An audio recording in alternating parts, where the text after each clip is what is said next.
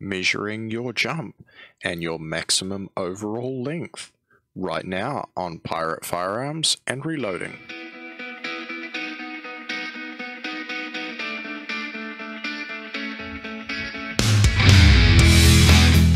Hi folks, today I wanted to talk about how to measure your case overall length as it pertains to setting up for setting depth in your rifle. So I happen to have my Tikka CTR in 223 Remington here, obviously in the KRG chassis, and what I'm going to do today is measure how far out I would have to set the projectile in order to touch the lands and grooves.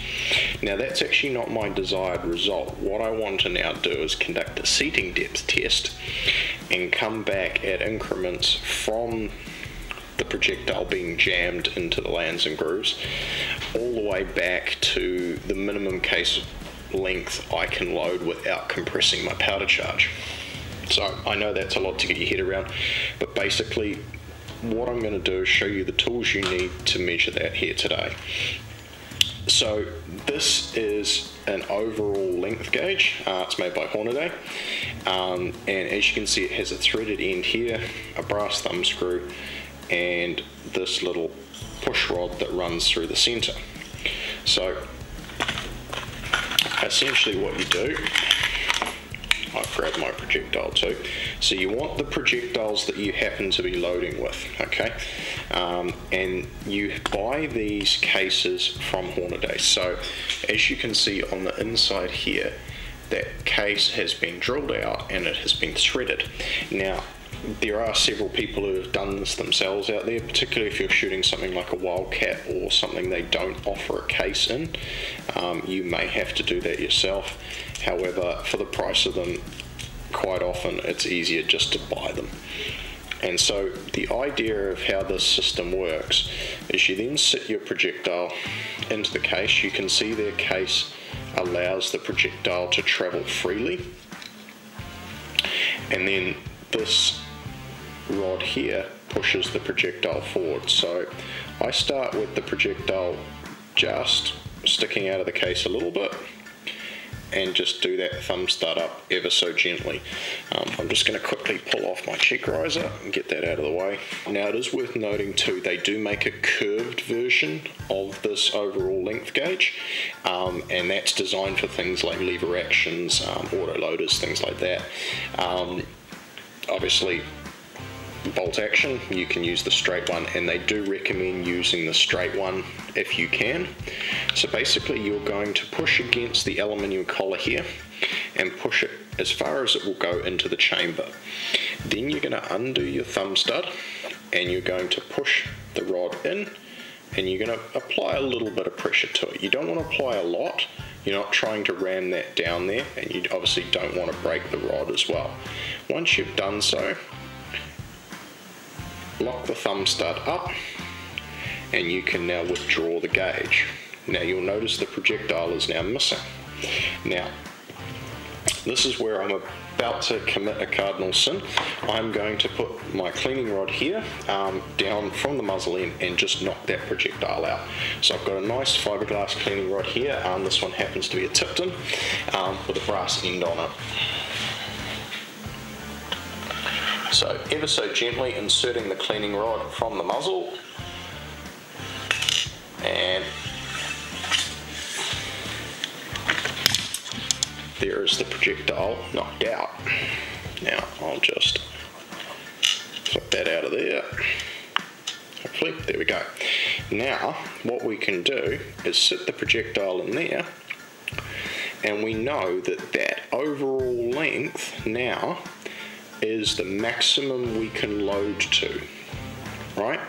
If you're going to use this rifle for hunting, you probably don't want to be jamming the projectile into the lands and grooves, because if you have to extract that case for any reason, you may leave the projectile behind. That's not a great experience. So now what you can do, you can measure two things from this.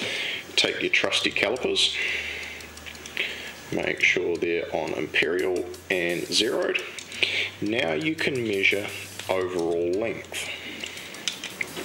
So there's a specific notch here in the gauge which is designed to hold your calipers, and then you can extend this out and measure your projectile.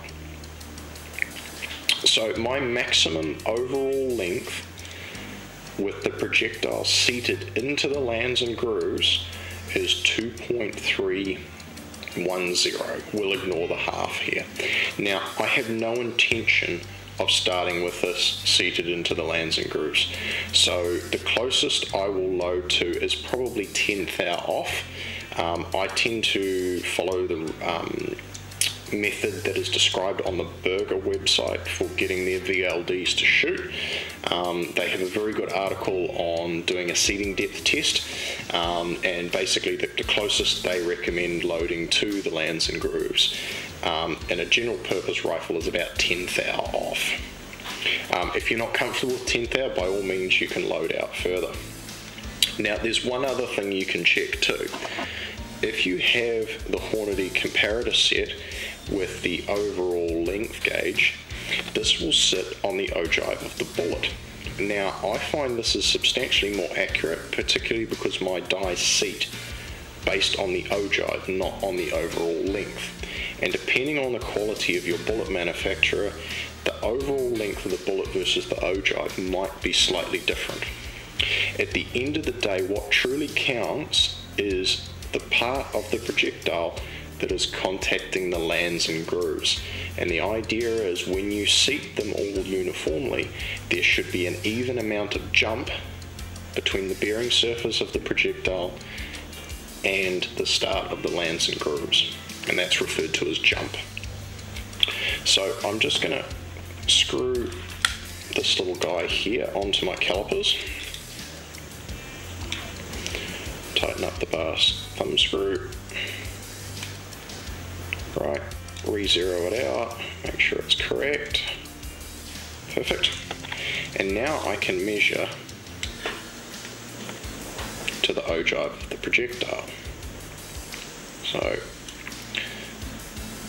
get it the right way around.